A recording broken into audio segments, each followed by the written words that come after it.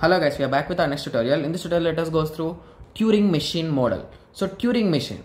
A Turing machine, as we have discussed in the previous lecture, a Turing machine has an infinite length tape. So the length of the tape will be infinite and it is divided into individual cells.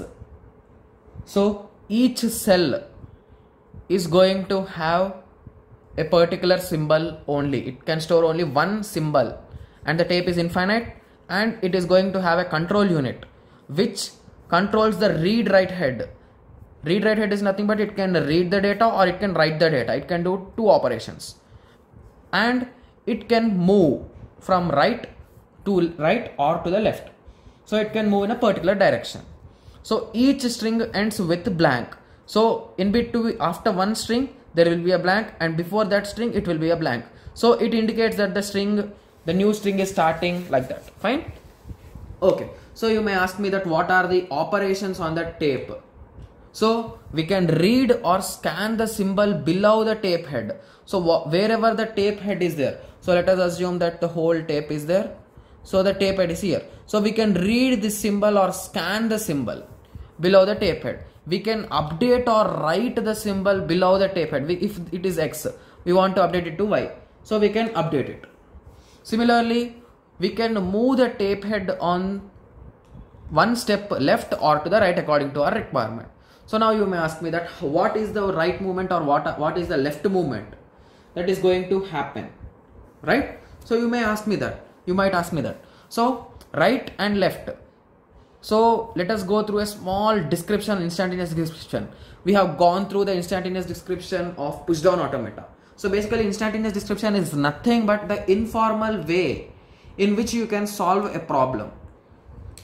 Okay, fine. So let us take a small example, one for right and one for left. So let us assume A2, A3, A4, Q5, A5, A6, A7, A8. So this is our tape. Let us assume this as our tape. Okay. And our head is at Q2 and on input A5. It is saying that change the state Q2 to Q3 and change the input symbol A5 to B1 and move one step right.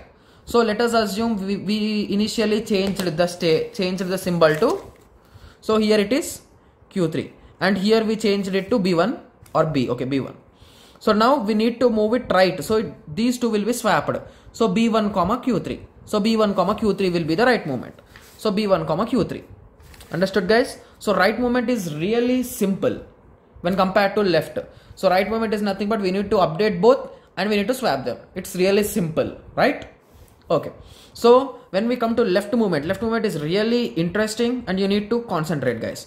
So A1, A2, A3, A4, Q2, A5, A6, A7, A8. So you are doing operation on Q2 and A5, right? So in place of Q2 you will be writing Q1.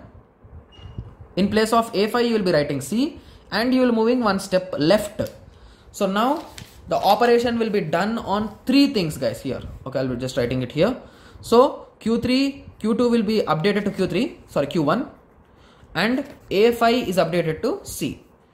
So now it should move left. So the swapping is done between the A4 and Q1.